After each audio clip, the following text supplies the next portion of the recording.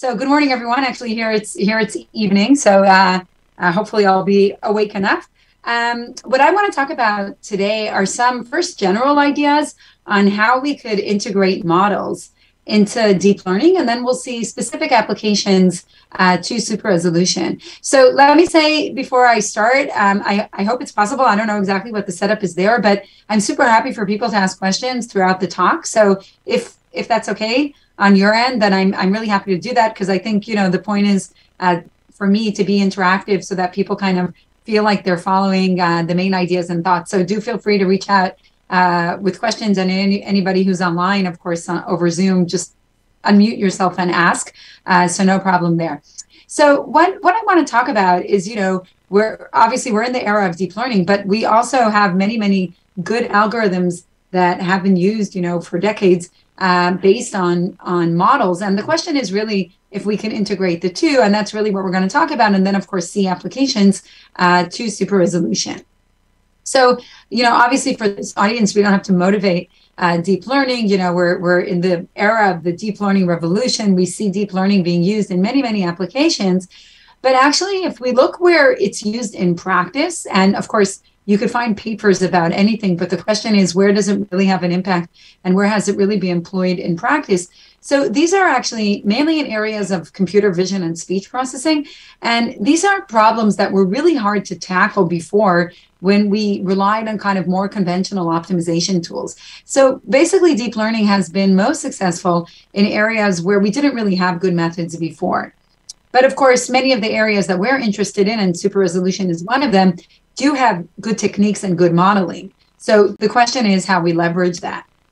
So of course, we know that with deep learning, we could do, amazing things. We could get amazing empirical success. We could do things like spawn fake faces. I don't really know why you want to do that, but that's one of the examples that people always bring. But of course, we could do also many useful things, like we could get very good classification, error rates, et cetera, et cetera. But this also comes at a price. So we know that in order to get these good results, we have to have really large training sets. The computational cost can be very high. We know that the methods are not necessarily interpretable. So we get a result, but it's very hard typically to explain why we got the result. And we also know that very often these methods are not very robust and don't generalize well. So, we work a lot, particularly in our lab in medical imaging, and there, we see it all the time that we could train on even a large data set from one hospital, but then when you apply the results to a different hospital, although presumably they're using the same machine and the same technique, it doesn't work so well anymore. So these issues are very important, especially when we're talking about things like medical imaging or things like scientific discovery, where we don't have a ground truth, right? I mean, we don't really know if we made a good decision or not. So having some form of reliability and interpretability becomes very important. Now, on the other hand, if we look at, more traditional areas of signal processing, optimization, image processing, in these areas, traditionally, we relied on models. So the nice thing about models is that obviously it gives us a principal way to tackle the problem. We can nicely incorporate anything we know about the problem. We can incorporate structure. Typically, we could get results from very small amounts of data. We don't need large data sets in order to get good results. And we also know that we have very nice analytical techniques in order to assess the quality of the output. So if we want to know how well we're doing or what are areas where we may have to be cautious, we typically have tools to do that when we're relying on models. But of course, the disadvantage is that we have to have a good model. So if our model is not exact, or if there's parts that we don't know how to model well, then this will affect our performance, and the inference itself could be very slow. So these are kind of the things that we typically try to overcome when we turn to deep networks. And what we've been looking at in our work in the past few years has been, how could we combine the two, basically get the best of both worlds? So we want to use the power of learning, but also incorporate models. And again, this is really important in areas that are, I would say, more, let's say, man-made systems that we could describe. And of course, microscopy is definitely one of them. So to see how we would merge the two, let's say kind of a bird's eye view to how we used to solve things with signal processing. So in a standard signal processing problem, you'll start with some input to the system. We're going to call it Y. It's some measurement, let's say. We have some desired output. So Y could be our blurry image, and X could be the super resolved image. And the way we would typically do this is that we would start with some model. So we would assume that we could describe our data Y as some function, known function of X, and maybe we also have some regularizers on X. And then we'd set up an optimization problem. So we have some metric that we want to optimize. For example, it could be the norm of the difference between our model, G of X and Y. We could add some regularization terms. So we have some metric function that is presumably capturing how well we can do in this problem. And it's also capturing the model, right? Because this model, G of X, of course, figures heavily within this metric. And then we could go ahead and use our favorite optimization solver to try and solve this problem. So, for example, if we use some sort of gradient method, what it will typically boil down to is that we have some pre-processing, we have some post-processing, and then in between, we're going to have iterations that are coming from our algorithm. And typically those iterations, we could also break down to two steps, where one is going to be a more generic computation, and then the other is going to be something that actually depends on the model, on that G of X that we assumed. So this is kind of, the standard approach to look at model-based networks. Now, on the other hand, if we look at deep learning, of course, the situation is very, very different. So in deep learning, or in supervised deep learning, we assume that we have paired data. So we have many, many inputs matched to many, many outputs. Some fixed architecture that we decide on in advance. And this architecture is not really related closely to our problem. So it could be, a UNet, a ResNet, but these are all fixed architectures. They're not incorporating knowledge about our specific problem.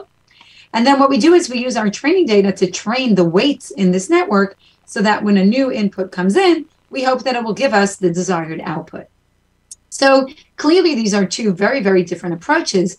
And the question is, how we could combine them or how we can merge them. And in our work, we've been looking at two main approaches. One is an approach that is what we call unfolding or unrolling, and we'll say more about that on the next slide. But it basically results from this optimization point of view, where we use the layers of the optimization to define the actual network. The other is a more plug-in approach, where we actually perform the inference using our algorithm. And whenever there's something that depends on the model, we just substitute a network only to learn that particular block. So just to go into a little bit more detail about these two methods, and then, of course, we'll go ahead and look at applications. So the first method of unfolding or enrolling dates back to a really beautiful paper of Gregor and Lacoon, where they looked at this method for sparse recovery problems. And in recent years, there's been a lot of extensions. Those of you interested, we have a recent review for the signal processing algorithm magazine, that we wrote about this method. So the idea in unfolding is that you start with your optimization algorithm like we've seen before, and you write down a fixed number of iterations of this algorithm. So here we have, T steps of the algorithm. Now, this is just implementing an iterative algorithm, but rather than using, 10,000 steps, we're only using, let's say, 10 steps. So if we did that, we'd actually get an output that's not so good. But then the important thing is the last step. So in this last step, we free some of these parameters. So in these iterations, there's going to be parameters that come from our model. And instead of assuming that those are known, we're going to learn those from training data. So at the end, we have a network. It's typically not going to be so deep. So we'll typically have something like 10 layers, but it is a network. So we're going to do the inference using a network. But the layers in this network are actually coming from our optimization solver that is trained with training data. Okay, so hopefully kind of that idea is clear. The second approach is a more plug-in approach where the inference is done with the actual algorithm. So think, for example, of, let's say, a dynamic programming algorithm, where within the dynamic programming, we may have steps that depend on our model. And what we're going to do is whenever we have a step that depends on the model, in that particular step, we're going to use instead a network. So in this case, the inference is actually done with an algorithm, not with a deep network. And the deep network is only used within the overall algorithm to learn very, very specific blocks. Okay, so we have some reviews on this as well. This, in our particular work, this we've used primarily in different communication problems where there's very well-known good heuristics like the Viterbi algorithm that's based on dynamic programming, whereas the first approach we used more where optimization is the underlying tool, like in super resolution. So just to kind of put those ideas together before we start going into the details, so basically we could think of kind of two extremes of processing of data. On the one hand, we have, purely data-driven techniques, which are, various forms of deep networks. On the other hand, we have purely model-based methods, which are typically based on a model and an optimization algorithm. And both of them are trying to do the same thing, right? Like they get an input and they want to infer an output. And what we would like is to find some middle ground, right? We want to mix and match. So typical examples of model-based methods are, let's say, the Viterbi algorithm, which is a dynamic programming approach to solve the maximum likelihood detection problem, or sparse recovery problems that are used in many, many different imaging problems and super resolution problems. And then, of course, both of these have, versions that are learned. So, there's by now hundreds of papers that look at how you could do symbol detection using a deep network. And of course, they have nothing to do with the Viterbi algorithm. And there's thousands of papers that look at how you could do, for example, image recovery, and they have nothing to do necessarily with sparse recovery. So these are kind of the two extremes. And what we want to do is combine them. And we can combine them, as we showed before, in two main ways. One is by using, let's say, sparse recovery and unfolding it to an optimization solver. And this gives us this Lista approach, which is the unfolding approach. And the other is a plugin approach where we keep the underlying algorithm, but any place there's something we don't know, we use a network. And that leads, for example, to what we call the Viterbi net, which is a network version of the Viterbi algorithm. So these two kind of edges represent two different ways that we end up combining them. In the first, we're actually inferring using a deep network in unfolding, but we integrate the model-based method into the architecture of the deep network. Whereas in the second, the inference is actually not done with a network. It's done with a model-based algorithm, but we augment the algorithm with the network anytime there's something that we don't know. Okay, so these are kind of basically the two approaches. I hope they're clear. We have a recent review paper where we describe them. And we also have two recent books that use these, one in machine learning and wireless, where we focus on communication applications.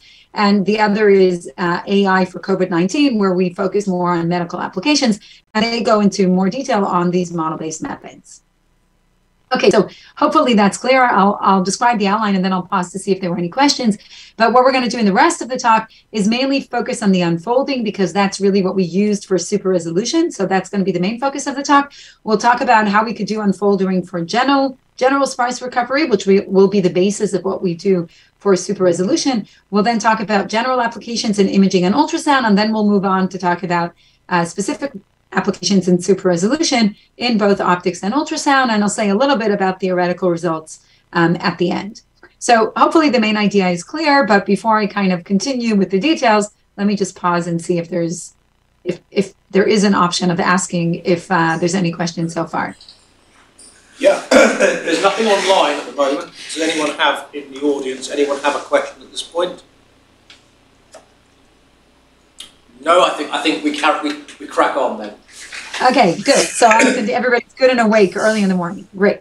Okay, so let me kind of show how this unfolding works for sparse recovery, and then of course we're going to generalize it further to super resolution. So in general, like I said, the idea behind unfolding is to take our iterative algorithm, write it down a fixed number of times, and then instead of keeping the parameters fixed, we actually learn them from data. So let's take a look at the sparse recovery problem, which is the basis for many super resolution techniques. So in the sparse recovery problem, we assume that our data could be written as a linear transform of the unknown vector x, and we assume that x is sparse. Okay, so a typical way of solving this problem is to look at an objective that's a combination of a least squares error. We want to best fit our data y, and we add a regularizer to model the sparsity in X. And this is the basis of course, many compressed sensing algorithms, but also of many super resolution methods.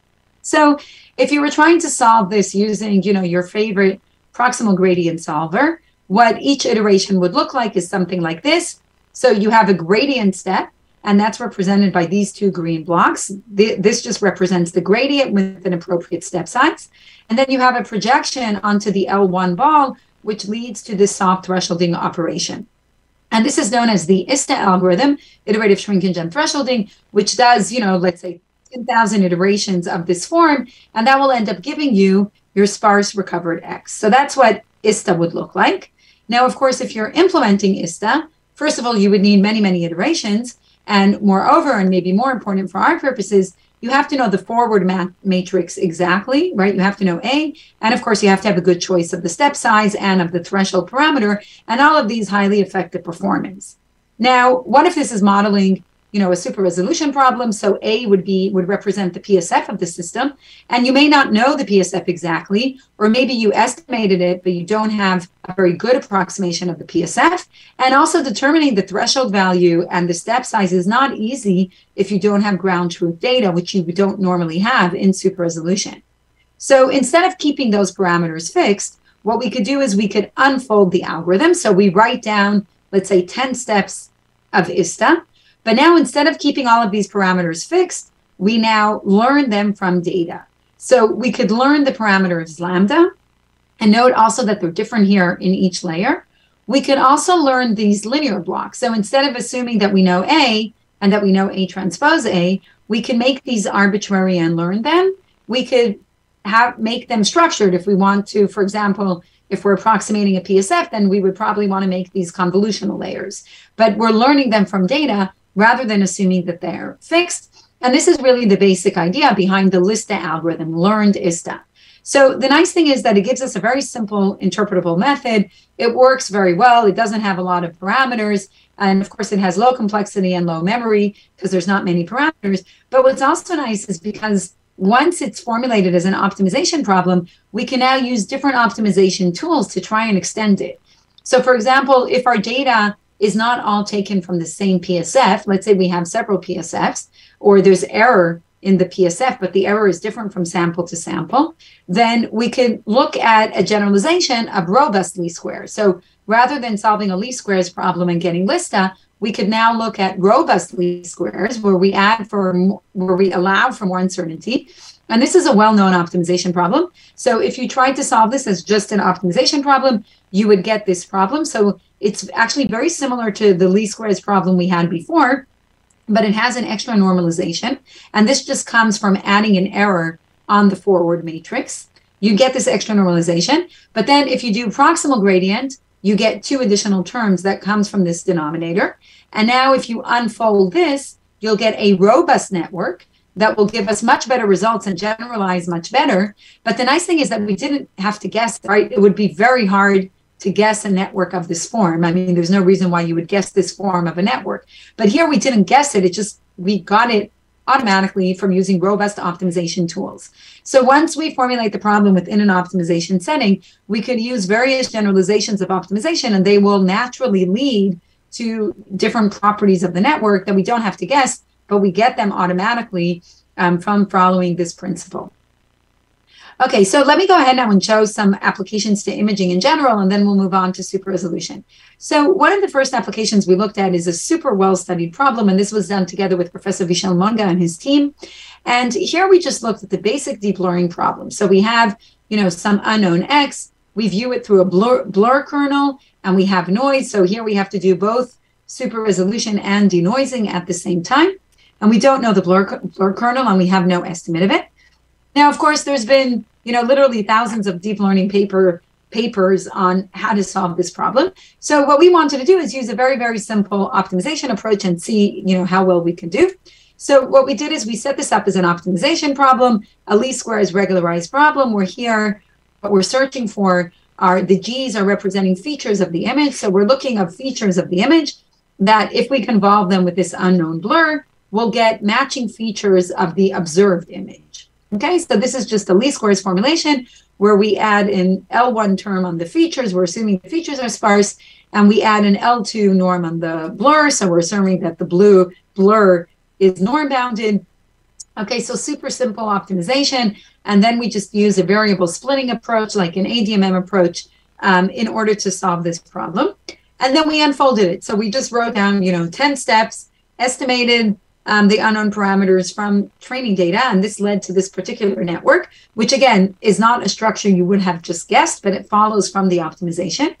And what's really cool is that it led to really, really good results. So our method is doubled, and we compared here to the ground truth and 2 state-of-the-art deep learning methods, which are of course much more complicated, have many parameters, and have been tuned skillfully over various different data sets. And here, Duplicate, we just took kind of off the shelf, as I just explained, from optimization.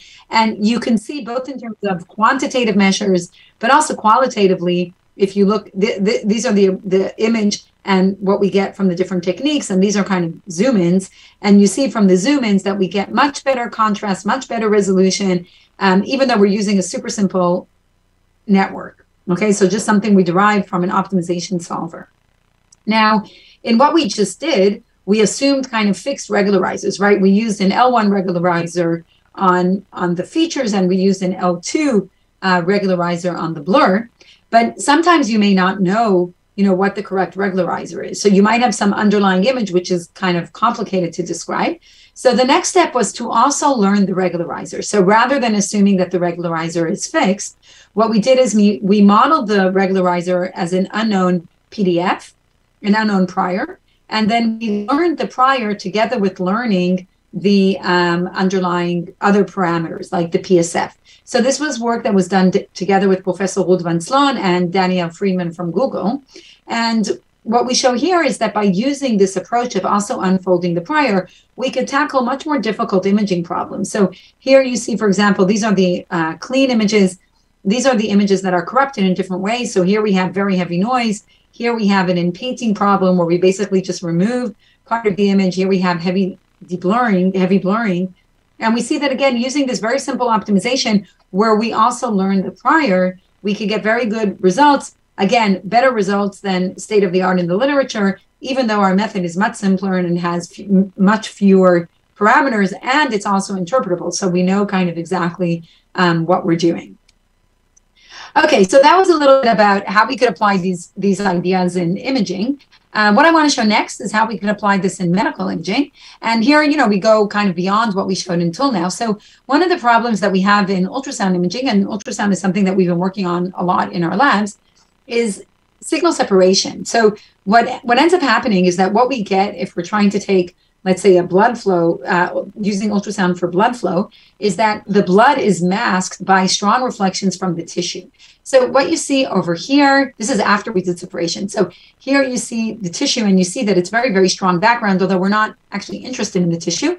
And here you see the blood flow, which is very sparse. But if you view them together, all you basically see is the tissue. You don't actually see the blood flow. So we want to separate the blood flow from the tissue.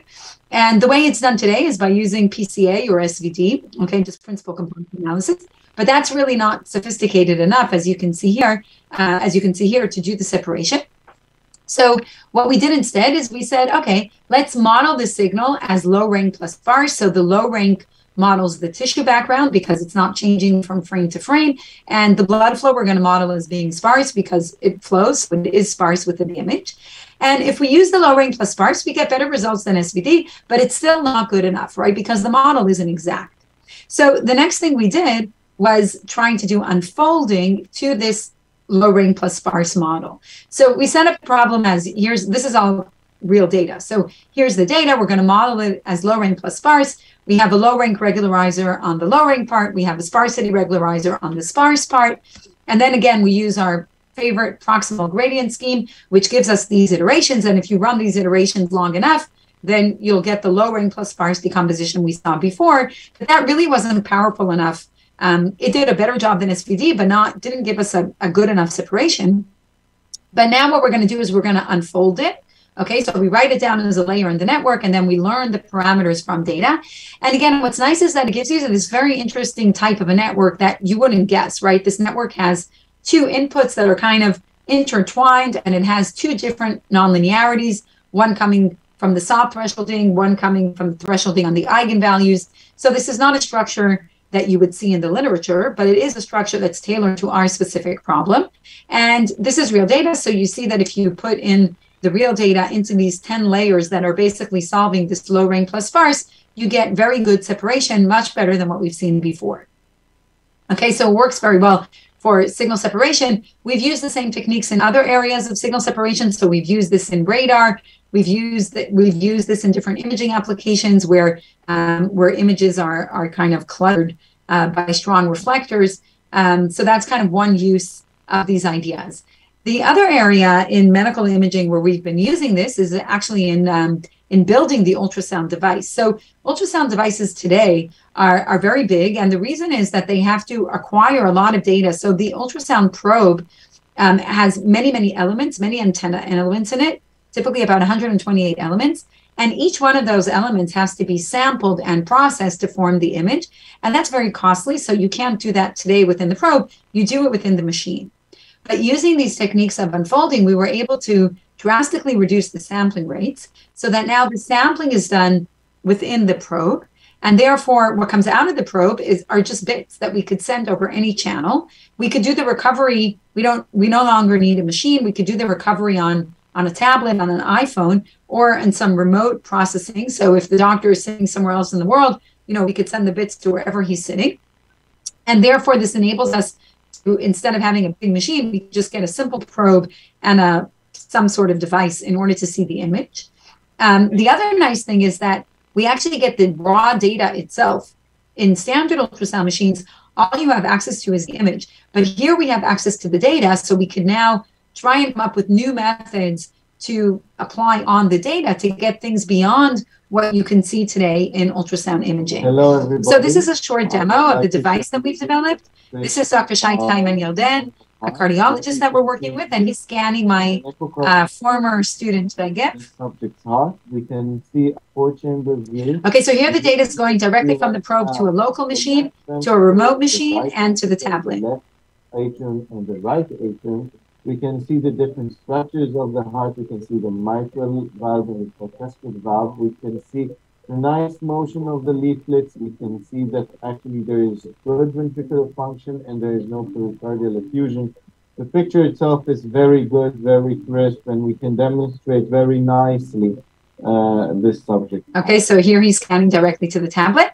And as I said, a nice benefit of this is that we actually have access to the bits themselves, and therefore we could create higher resolution and higher contrast images by performing deep learning on the bits themselves and not just on the image that already comes out of the machine. And we have a large clinical study that we're doing with Beilinson Hospital where we started applying these techniques to different cancer patients to get better imaging in the ultrasound device.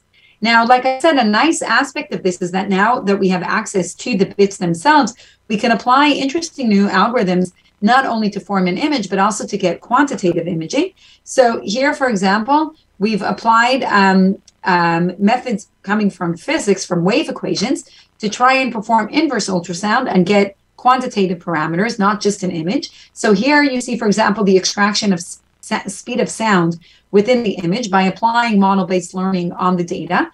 And in this B-mode image, you can see that, there's areas that are black, which are indicative of a lesion, but you can't see within the lesion. Whereas here, after you perform the speed of sound, you could kind of see clearly that there's a lesion in this area because the wave behaves very differently in that area. And this is enabled by the fact that we could do model-based learning on the data and extract those model parameters. We've also been using this a lot in different COVID applications. So we use this to get model-based networks for COVID detection from X-ray and ultrasound. And we have a large group of hospitals that we've been working with in Israel on this. And we were able to get very good results, over 90% detection, even though we had very small training sets. So that's, again, another power of the model-based approach, is that it doesn't need large training sets in order to learn. And we've done the same thing in ultrasound as well. Okay, so that was hopefully gave you a background for how this unfolding works, how we could use it in different applications. And what I want to do next is turn to super resolution and see how we use these more specifically in the context of super resolution, both in microscopy and in ultrasound. So, okay, clearly to this audience, we don't need to motivate super resolution in microscopy. So as we all know, the problem is we're limited by physics, right? We can't see below the diffraction limit, which is half the wavelength we're using for illumination. So in the optical regime, we could see cells and bacteria, but it's very hard to see proteins and small molecules. And in 2014, the Nobel Prize went to this very clever idea of super resolution optical fluorescence microscopy, where, oversimplifying, but in a nutshell, the idea is that we inject fluorophores and then we control the fluorescence so that instead of taking one high resolution image, we're now going to take, thousands of images of exposures, where in each exposure, only a small number of fluorophores are actually fluorescing. And therefore, if I have, if I have an image and there's only 3 green spots, then I could just go ahead and localize those 3 green spots, stick a Gaussian every time I see a green spot. And then if I sum over all of the exposures, I'm going to get one super resolved image. So this is the idea behind super resolution fluorescence microscopy. It's a very, very good idea, and that's why it won the Nobel Prize. And it really allows us to get very good spatial resolution. But the thing is that it gets spatial resolution at the expense of temporal resolution, because now to get one image, I need thousands of exposures, and all of those exposures, of course, I'm assuming that the cell is not moving, right? So it really precludes live cell imaging. So the question we kind of set out to answer is, could we get the best of both worlds? Could I get both good spatial resolution, but also good time resolution? So in order to do that, the first step we took, and this is work from a few years ago that we did with Professor Moti Segev's group at the Technion. So the first step was to see if we could use these ideas of sparse recovery in a model-based fashion, this is before learning, in order to get super resolution. So we basically want to exploit structure, we want to exploit sparsity, but instead of exploiting sparsity in the image, which would require a small density of fluorophores, we're going to exploit structure in the correlation domain. And the reason why this is very useful is that we can take a small number of images where each one of them has a high density of fluorophores, and therefore, we can finish very quickly and get time resolution. But then what we're going to exploit to get sparsity is the fact that the fluorophore blinking in different pixels is independent. And because it's independent in the correlation domain, we will naturally have sparsity.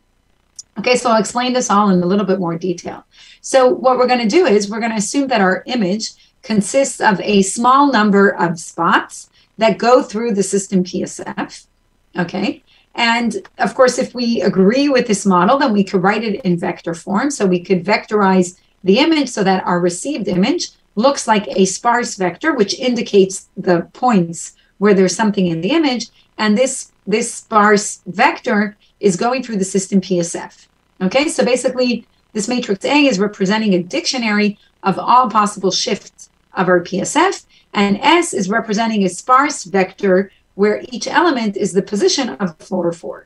Okay, and if we could recover this support of S, if we know where the fluorophores are, then we're basically recovering the underlying image. Okay, so this is kind of where the sparsity comes into play.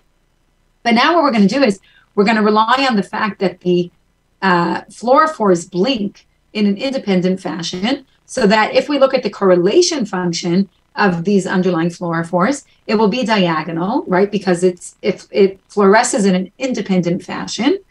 And furthermore, the diagonal itself is going to be sparse because we only have a small number of fluorophores. So we get double sparsity here. We have sparsity coming from the independence between the fluorophores, and we have sparsity along the diagonal that's coming from the sparse placement of the fluorophores. But because we have sparsity coming just from the blinking, the diagonal itself doesn't have to be that sparse. We could recover even if it's not very sparse, and therefore we could use a small number of exposures where in each exposure there's a large number of fluorophores, or a relatively large number of fluorophores. Okay, so what the method does is it computes the correlation of the data, and from the correlation of the data, it tries to recover the correlation of the underlying image, the underlying fluorophores, but it exploits the fact that the fluorophore matrix is sparse. Okay, so hopefully that's clear, and that's how we set this up as a sparse recovery problem in the correlation domain. Okay, and this is what led to, as we're doing the super resolution in the correlation domain. And of course, we use sparse recovery techniques in order to find the underlying correlation and the underlying image. And you can see over here, these are results of SPARCM. This is true experimental data, and this is simulated data. So you can see that we get very, very good resolution. In fact, we get even better resolution than what we get from STORM, the method behind the Nobel Prize. But the nice thing is that we can do it using 2 orders of magnitude less data. Okay, so instead of having, thousands and thousands of frames like we have in STORM, we could use only, hundreds of frames and still get better resolution. Okay, so this gives us both very good spatial resolution and good time resolution. Okay, so this was good and encouraging. Where's the problem? Why do we need learning? So The difficulty is that we still have to tune hyperparameters here. Okay, so to get these results, there's some tuning, and we also have to estimate the underlying PSF.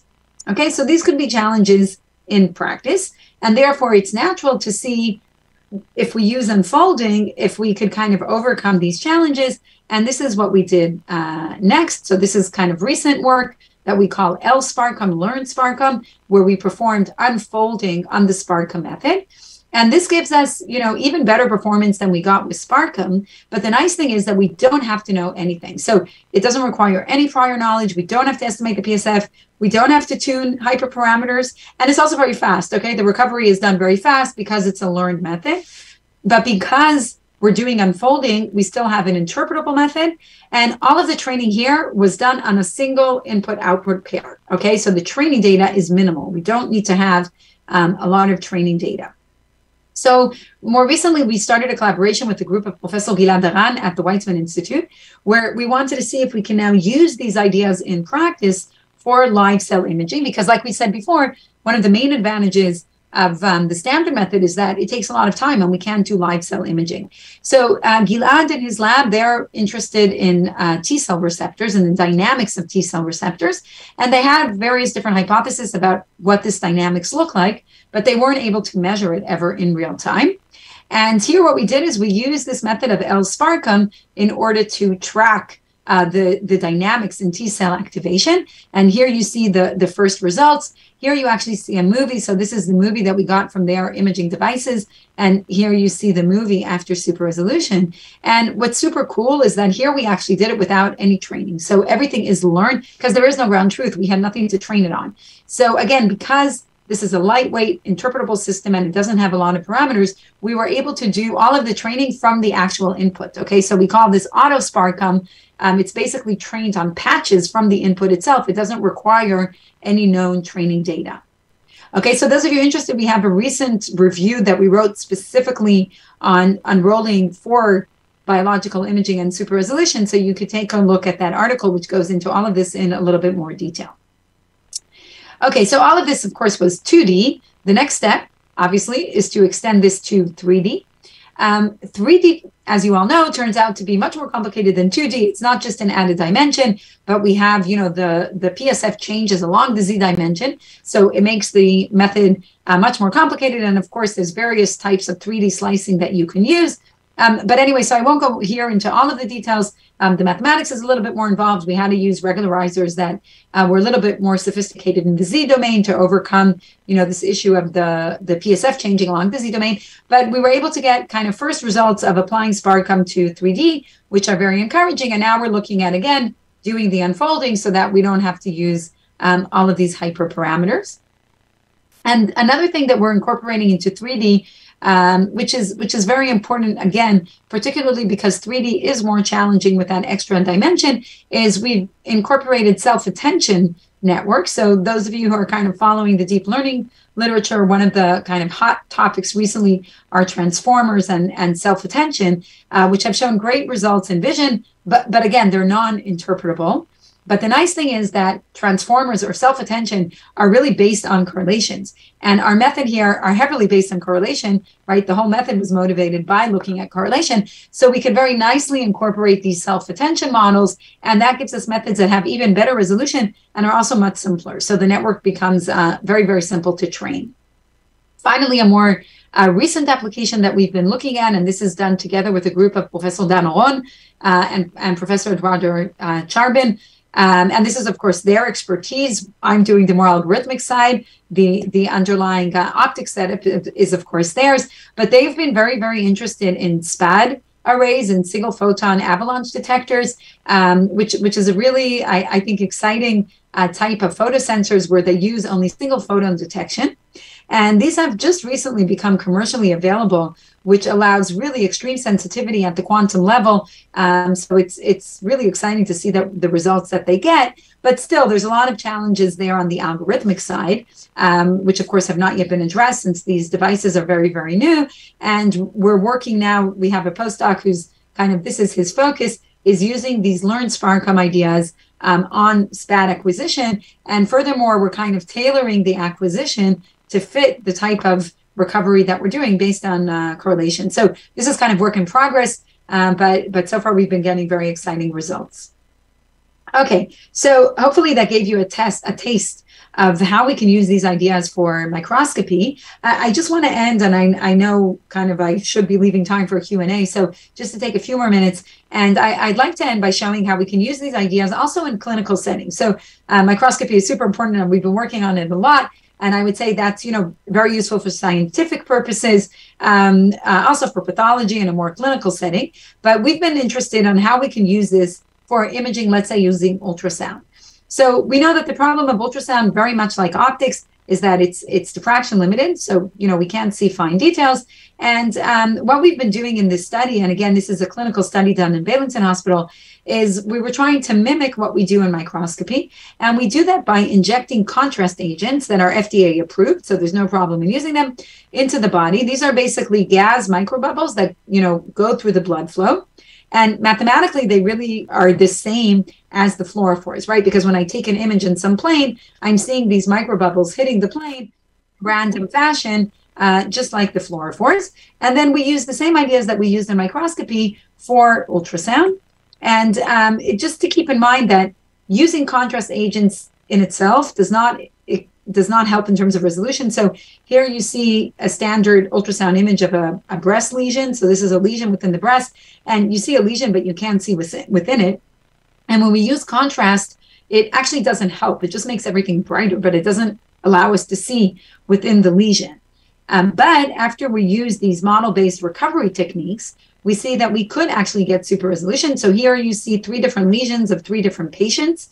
And in the standard ultrasound machine, they actually look very similar. We see a black lesion, but we don't see within the lesion. But here you see those same images after using our model-based recovery, and we can see that these lesions are actually very different. So this is a benign lesion, and you can see that because it's very homogeneous. This is actually a cyst, and you can see that because the inside is filled with fluid. And this, unfortunately, is a tumor, a malignant tumor, and you could see that because it's very non-homogeneous. The outskirts here is very non-regular, and we see that the blood vessels are very non-uniform through the lesion, and all of these are indicators of a malignant tumor. But if you look over here, they all look the same. So these ideas of fluorescence microscopy could be mimicked within ultrasound imaging as well. Another area where we've been using this recently, and this is a collaboration we've been doing with the Broad Institute at MIT and Harvard, is using these very same mathematical tools for imaging transcriptomics. So that's kind of one level beyond super resolution, where we also want to see the spatial organization of gene expression. And this is done by basically inserting barcodes into the gene. So it's like using fluorophores, but each fluorophore has a spatial code that helps us do spatial localization. And here we can use very similar ideas to SPARCM, just we have an extra code dimension. So it's the same idea of sparsity in the correlation domain, but we also have a known code. There's another axis here that has the known barcode. And this has enabled us, I'll skip the mathematical details because they're very similar to what we've seen before, but we've applied this to MERFISH data, which is transcriptomic data. And we've seen that we could get even better resolution using a much smaller objective. Now, the reason that this is important is because if we can use a smaller objective, that means that the time that it takes to do the scan is much, much lower. And this is really important because one of the main limitations of transcriptomics today is the throughput. Of course, also the resolution that you get, but also the throughput. So once we could increase resolution, we can either get better resolution at the same magnification, or we can increase throughput, use a much lower magnification, which we could do much quicker, and get the same or even better classification results. So this is kind of very recent work. It's still unpublished on how we can use this also for transcriptomics. Okay, so I think I'm basically on time. Just very quickly, I'm just going to end with 2 slides on theory. So what we've shown until now is that we can use unfolding to solve various imaging problems in general and super resolution imaging problems in particular by exploiting the structure. I've said many, many times throughout the talk that, this leads to better performance. We get better results from fewer training data. We generalize better, et cetera, et cetera. And we've seen that empirically, but the question is, could we actually prove that? So if we see something consistently empirically, then, we should hope to be able to prove it. And of course, proving anything in deep learning is very difficult. So that's the same thing here as well. But we do have some beginning of theoretical results that prove that these methods are in fact more robust than standard methods that are not model-based. So the first set of results that we were able to prove is to show that for these learned methods, we can actually generalize better. So for the same number of training samples, we could get a much better generalization error. And what's really, really nice is that until now, all of the results in learning, basically the bounds that you get say that the generalization error increases with the depth. And we know that's not true. We know that, at least if we build the networks in an appropriate way, when we add more layers, the generalization error actually goes down, right? Which is what we want.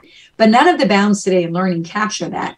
And what we've able to show with these model-based approaches is that the generalization error is better, but it also decays as a function of the layers, which is the behavior that we expect and hope to see. So that's captured very nicely in these results on the model-based network. We can also develop results on the number of training samples that we need. So I keep on saying we could do very efficient training because we're model-based, but we are actually be able to prove that for these sparse recovery methods, where we could get a bound on the number of training samples that we need. And again, it's lower than we would have gotten from non-model-based methods.